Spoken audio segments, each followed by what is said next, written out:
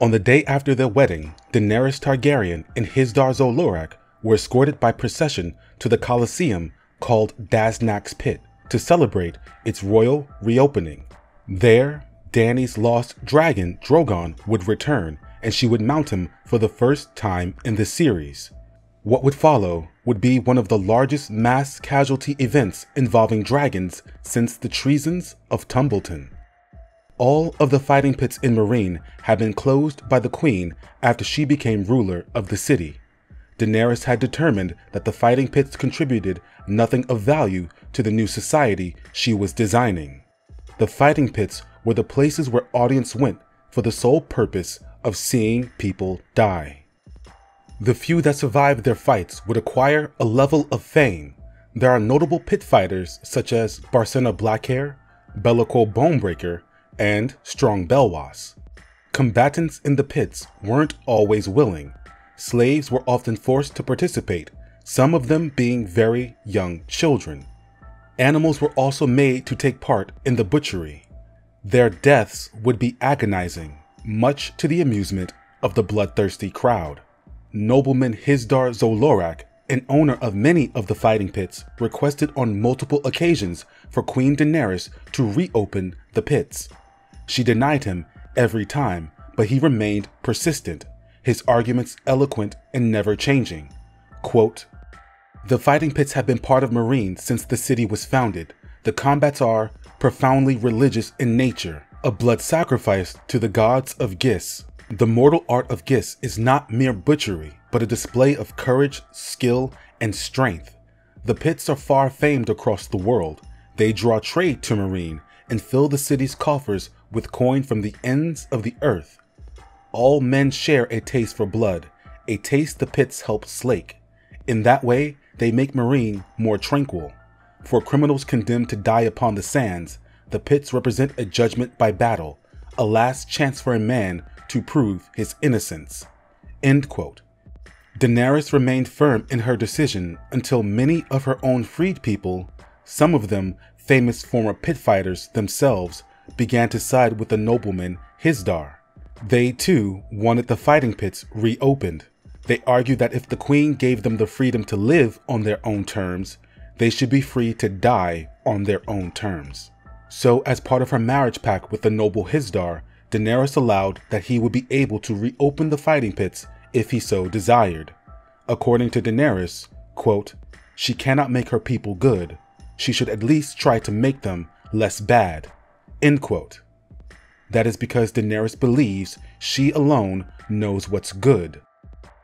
The sky was a merciless blue on the day of the reopening, with only a hint of clouds in the sky. The heat was scorching when Queen Daenerys and King Consort Hizdahr Loraq arrived for the fighting. The entrance to Daznak's pit is known as the Gates of Fate. Two towering bronze statues, one holding a sword, the other an axe, form its archway. Much like the Roman Colosseum of our real world, Daznak's pit is a somewhat circular brick arena with the seating arranged in descending tiers. Each tier is painted a specific color. The tier furthest from the fighting are colored black and purple. The closest are red and orange. As the Queen and King of Meereen, Daenerys and Hizdahr's viewing box fronted right upon the Scarlet Sands, giving them a perfect view of the bloodshed to come. In the crowd were many of Daenerys' allies and enemies. The Graces, including the Green Grace herself, Galaza Galari, the great masters of Meereen on the red and orange benches, Hizdahr's kin of the ancient line of Loraq, and those of the House of Paul. Envoys from Yunkai, each of them with his slaves and servants. Meereenese of lesser birth filled the upper tiers. The black and purple benches were crowded with freedmen and other common folk. Sellswords had been placed there as well, the likes of Brown Ben Plum and Bloodbeard. In the beginning, the entertainment went according to plan. Famous fighters like Cross and the Spotted Cat won quick victories over their foes. There was a mock Khalasar that performed poorly, much to the horror of Dany's handmaids. The last battle before the tragedy was a fight between Barsena Blackhair and a wild boar. What was supposed to be an easy win went horribly wrong. With razor-sharp tusks, the boar gored her. The crowds could do nothing but watch as the beast began to eat Barsena's entrails. It was at that moment Daenerys determined she had seen enough. She took off her tokar and requested Sir Barristan escort her back to her pyramid's gardens, all while ignoring pleas from her new husband to stay. It was also at that moment the dragon descended and a hush fell across the crowd. Daenerys is the mother of 3 dragons, Viserion, Rhaegal, and Drogon. Drogon, her largest and most violent dragon, was recently accused of killing and devouring the daughter of a shepherd. Her name had been Hizdahr. In response, Daenerys attempted to have her dragons imprisoned in a great pit beneath her pyramid. Viserion and Rhaegal were successfully captured, only injuring several Unsullied in the process. During the attempt to chain Drogon, 40 of the Queen's men were burned. 4 died from their wounds. This stands in stark contrast with the events of the show. On the show, Daenerys leads Viserion and Rhaegal into the pit herself with no difficulty. Drogon flies away from the city before he can be captured. No one is harmed. No one dies. The show made the dragons less dangerous, less lethal than they are in the books. Which brings us back to the disaster in Daznak's pit. The crowd watched in silence as the black and red dragon flew over the scarlet sands. It shot a lance of black fire at the boar, killing it. The dragon landed to feed on the corpses of both boar and woman alike. Many audience members fled at this point. Many and more stayed behind. This is where the carnage begins. Drogon killed a would-be dragon slayer and several attendants in the pit. Daenerys leapt into the pit, grabbed a whip, and beat Drogon into submission. She then mounted him for the first time.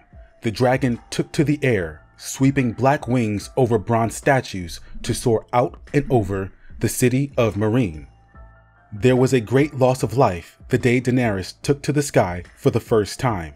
The aftermath of this dragon flight we first learned from Sir Barristan. Quote, "Beyond the gates had been a solid press of people. Maddened by the smell of dragon, horses below reared in terror, lashing out with iron-shod hooves. Food stalls and palanquins alike were overturned, men knocked down and trampled, spears were thrown, crossbows were fired, some struck home. The dragon twisted violently in the air, wound smoking, the girl clinging to his back. Then he loosed the fire. It had taken the rest of the day and most of the night for the brazen beast to gather up the corpses. The final count was 214 slain, 3 times as many burned or wounded." End quote. In a matter of moments, a dragon, not even fully grown, barely large enough to bear the weight of its rider, killed over 200 people and wounded many more. Out on the Dothraki Sea, Daenerys could not remember everything that happened as she flew upon the dragon, but she does remember a few key horrific details. Quote, "The fire burned away my hair, but elsewise it did not touch me. It had been the same in Daznak's pit. That much she could recall, though much of what followed was a haze. So many people screaming and shoving. She remembered rearing horses, a food cart spilling melons as it overturned. From below, a spear came flying, followed by a flight of crossbow bolts. One passed so close that Dany felt it brush her cheek. Others skittered off Drogon's scales, lodged between them, or tore through the membrane of his wings. She remembered the dragon twisting beneath her, shuddering at the impacts as she tried desperately to cling to his scaled back. The wounds were smoking. Dany saw one of the bolts burst into sudden flame. Another fell away, shaken loose by the beating of his wings. Below, she saw men whirling, wreathed in flame, hands up in the air as if caught in the throes of some mad dance. A woman in a green tokar reached for a weeping child, pulling him down into her arms to shield him from the flames. Dany saw the color vividly, but not the woman's face. People were stepping on her as they lay tangled on the bricks. Some were on fire. End quote. In the crowd of people outside of Daznak's walls, there were no doubt Meereenese of all ranks, from all walks of life. Dany's own freedmen, merchants, guardsmen, soldiers, animal herders, a great mix of people. Many of them left the market wounded that day. More of them are now dead, consumed in a cloud of black and red dragon fire. Among the dead was a child wrapped in their mother's arms. The death of one child was enough for Daenerys to chain her dragons so that no other innocent could come to such a fate. But after the desolation at Daznak's, after witnessing a child burned to death by her own dragon's fire, Daenerys thinks to herself this, quote, up and up he'd borne her, high above the pyramids and pits, his wings outstretched to catch the warm air rising from the city's sun-baked bricks. If I fall and die, it would still have been worth it, she thought. End quote. Daenerys did not order her dragon to kill those people. There was no utterance of Dracarys. The dragon was defending itself and its mother.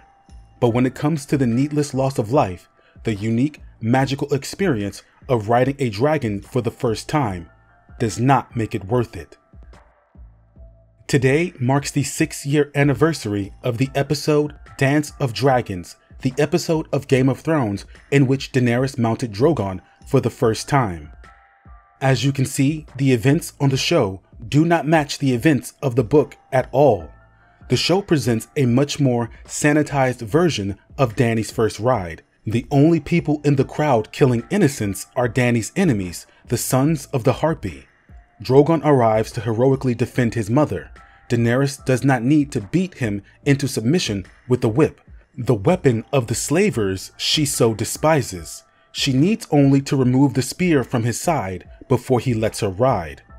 It leads me to wonder, if the show had adapted Dany's first dragonflight as it appears in the books, if they presented the dragons as the lethal creatures they are, would her turn in the final season have been more believable? What reason did the show have for not including the disaster at Daznak's pit? Was it the budget, time constraints, some other technical issue? Or was the disaster just one of the many other signs of what's to come for Daenerys' character? Perhaps the writers thought if they showed Daenerys on a dragon with the dragon burning a crowd of innocent people, what they planned for the bells would not be the shocking moment they wanted it to be. Why else turn this moment into a triumph and not present it as it was? The disaster at Daznak's pit was a tragedy.